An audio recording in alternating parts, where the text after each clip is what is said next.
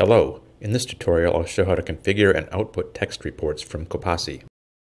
A report can be custom structured for use in further analysis or visualization.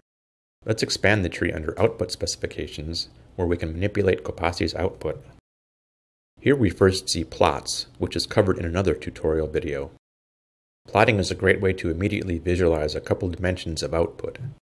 But for higher dimensions of data, it quickly becomes useful to be able to select and structure data output for further external processing or more complex visualization. That's where a COPASI report is useful. A report structure is determined by the report template it uses. A report template is user-definable and is applied to the output report of a specific COPASI task. It can be thought of as not the report itself, but how a report will be structured when generated. If we expand report templates in the tree, we see that COPASI comes with a number of predefined templates. Each name relates to a task, to indicate that report template might specify useful or standard output for that type of task. Users can also create and modify report templates, which I'll get to in a bit. But it is worth noting that a COPASI task can utilize any appropriate report template, regardless of how the task name might relate to a report template name. A template is selected when the report is configured for a specific task, and no report will be generated if a file name is not specified during that step. It will be easier to show this with an example, so let's load a model into COPASI.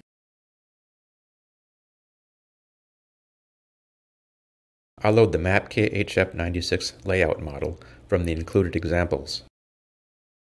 One case where reports are particularly useful is during parameter scans sampled over random distributions. COPASI can draw histograms directly, but random distributions may be analyzed in all sorts of other ways, and plotting will not be very useful here. I'll first set up a parameter scan task.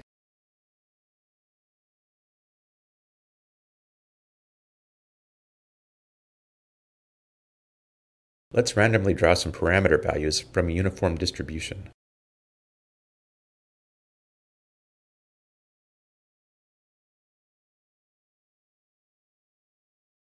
Here I'll choose 7 parameters by holding down the Control or Command key while selecting each.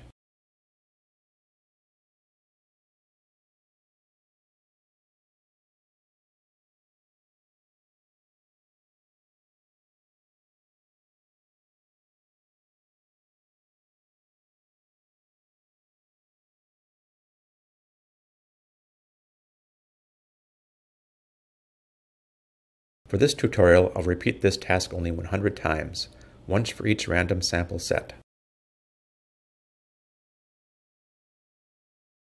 I'll position the repeat item at the top, above all the random sampling items, so a new set of values will be sampled prior to each steady-state run. Before I click the Report button to set up the report for this task, I'm going to create my own new report template for it. The easiest way to do this is with the Output Assistant. I'll just select the first predefined option under Reports. It was useful to set up my task first, so that Output Assistant could be guided in automatically choosing some useful items for the report template. Now I see this new template under Report Templates. Output Assistant automatically included the parameters of interest, as well as the species transient concentrations. Now I will customize this template. I might be only interested in the effect on one species, so I'll delete the others from the report output. There will be only one time value at steady state, so that can also be removed. I'm going to move the species concentration data to the first column by moving all the other items below it. Now, to actually utilize this report template, I'll set up a report for our task. From the parameter scan task, I click the Report button.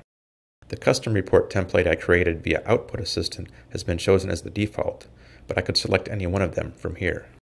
Rather than appending results to the same file with each subsequent run of this task, I'll uncheck Append to overwrite the file with new data from each run. I'll leave Confirm Overwrite checked to remind me in case I want to save the data from the last run. I'll make sure to type or choose a file name, since no report will be generated without that.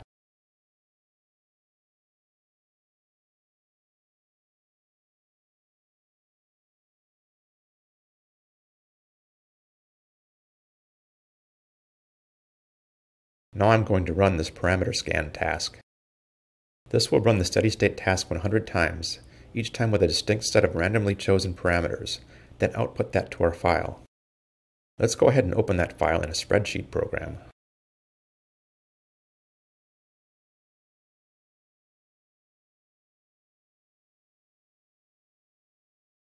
Our custom report template used the default tab separator, so it's appropriate to let Calc assume that's the delimiter to choose when separating text into spreadsheet columns.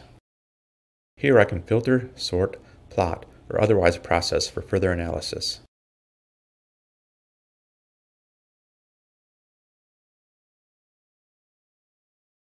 A report template can also be structured in more advanced ways.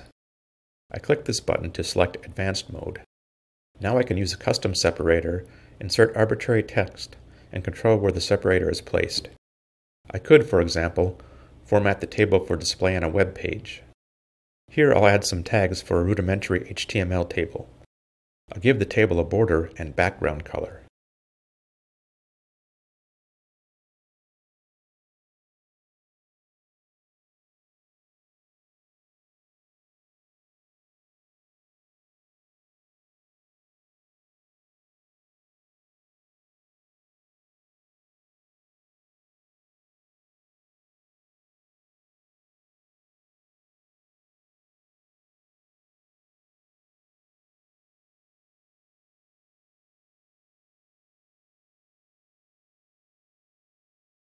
HTML tags for header items are different than those for rows, so I'll replace the separators in my header with these.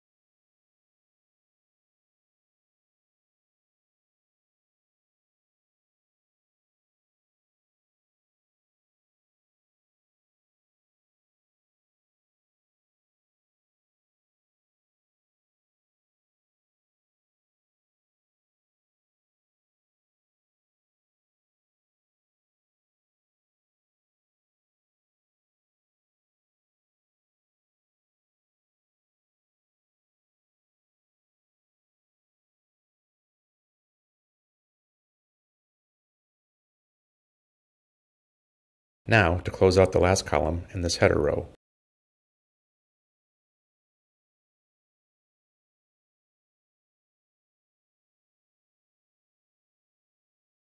I'll open and close each row and end columns for the body.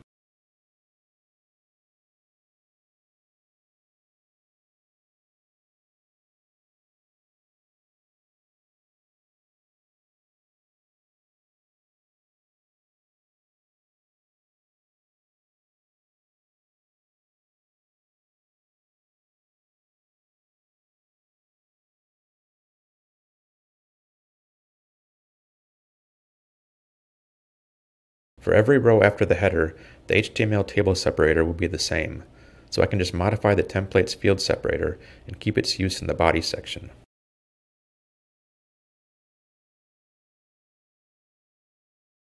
Finally, I'll close out the last column, row, and table in the footer.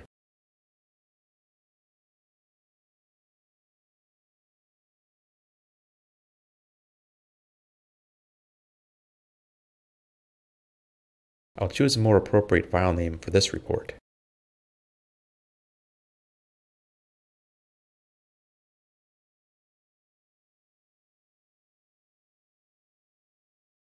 I can now run the task and display this report file in a web browser.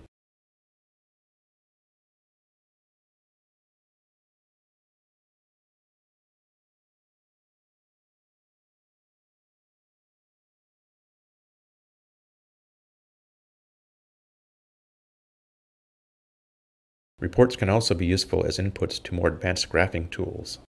I can, for example, create output suitable for a 3D GNU plot. I might wish to scan over two parameters and plot how that affects a species on a third axis. I'll modify the parameter scan task to systematically scan over two parameters.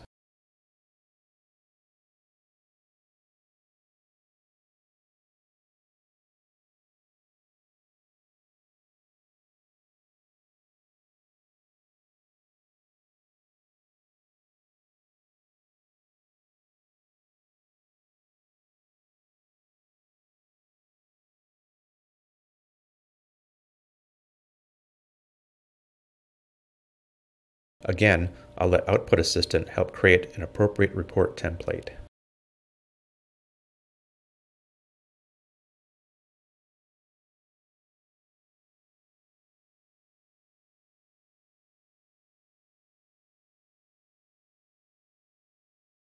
I'll get rid of the items I don't want.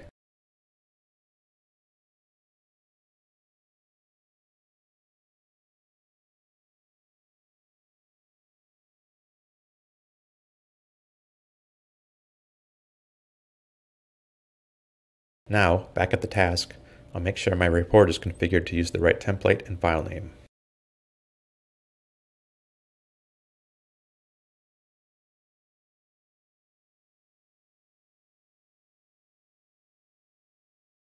Now I can run this parameter scan.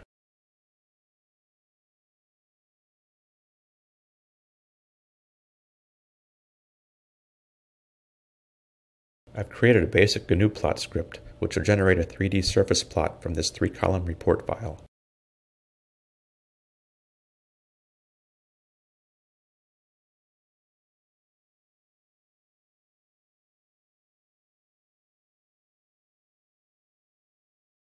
I'll run this script with GNU plot from the bash command line.